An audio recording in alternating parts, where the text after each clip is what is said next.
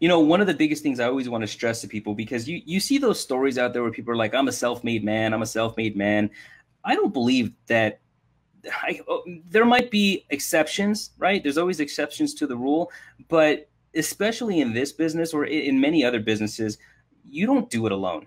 You do it with the help of other people, whether that be from people supporting you, people giving you knowledge, people giving you access to tools, people teaching you different ways, systems, things like that. Like there's always help out there. And so I think that that's one of the biggest draws to how awesome this is going to be, is that everyone is coming together to understand that, hey, we're here because we want to learn from other people, because we realize that in order to reach the pinnacles of success that we're after, we need to learn from others. But I'm gonna share with the 8% Nation my first appointment, how I fact find the things that I talk about, taking the complexity out of the financial world for your clients. That's what I'm going to be talking about. I got a half hour. I'm going to take what I learned in 2 years, put it into a half hour, because I believe that your followers, that the people who are coming to the 8% Nation, I believe that they have what it takes to get to this level, right? To be able to go out there and massively change their business and adding this financial stuff to there,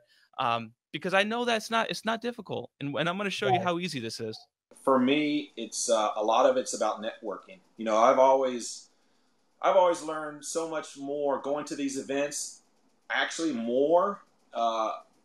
Sitting at, meeting new people I've talked to over the internet, over the phone, never met in person, like yourself, and sitting down with them over dinner and just picking their brain, and doing things like that. 92% of insurance agents fail. Everyone wants to succeed. Everyone wants to create wealth. Everyone wants to be like you.